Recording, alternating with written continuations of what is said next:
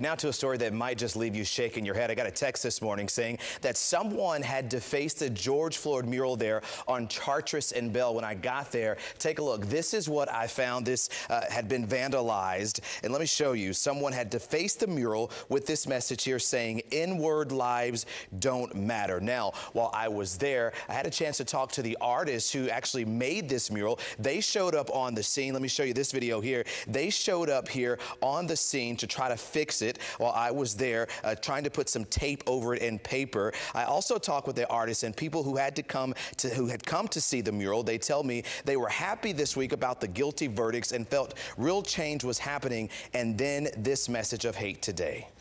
And we wanted to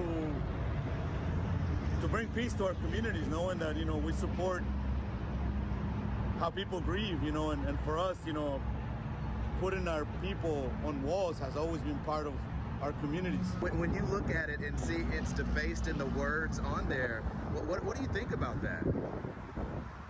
Hurt, angry, like he already went through enough, so why steady torment him? Let his family have peace. The jury made the decision, not the world, so that's just hurtful. Now, I am told by the artists that they have fixed this mural. It is no longer defaced. They also tell me they will continue to check back to make sure it doesn't get defaced again. They also tell me that this is not the first time something like this has happened. Coming up on the news at 4 o'clock, I'm going to show you that first message of hate artists tell me was put over this mural a few months ago. Now, I posted the photo of the graffiti and the cleanup right there on my Instagram, Twitter, and Facebook pages if you want to take another look at it.